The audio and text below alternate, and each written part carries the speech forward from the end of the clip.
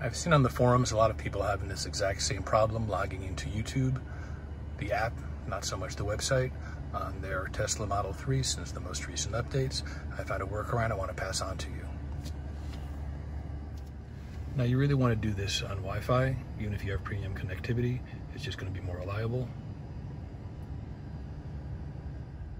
So I entered my username, that's my Gmail account, and I entered my correct password when I hit enter. Cannot sign you in. This browser or app may not be secure. The fix is rather simple but inelegant, not totally clear how it works, some kind of authentication.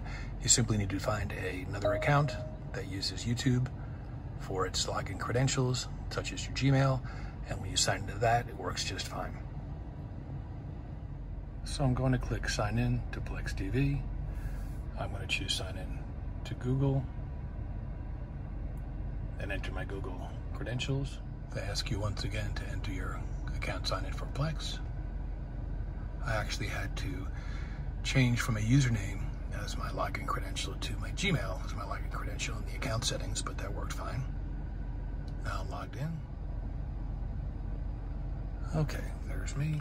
Okay, now let's hit the YouTube app as opposed to the web browser.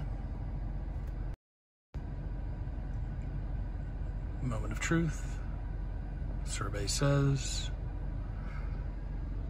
I am helpful. Please look in the video description right below and use my referral code when you purchase your Tesla or lease it, and I'll make sure you get your 1,000 free supercharging miles.